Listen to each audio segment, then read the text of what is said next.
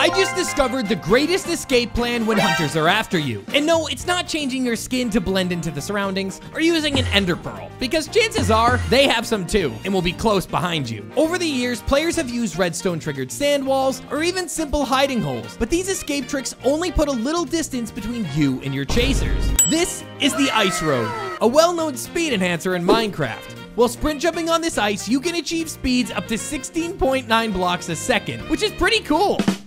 But everything changes when you add soul sand underneath the ice, causing any player on top of the ice to slow down. By building two paths, one with soul sand and one without, you'll be miles away from any player hunting you before they can get to you, as long as they don't just break the glass and get on your ice path. So I think that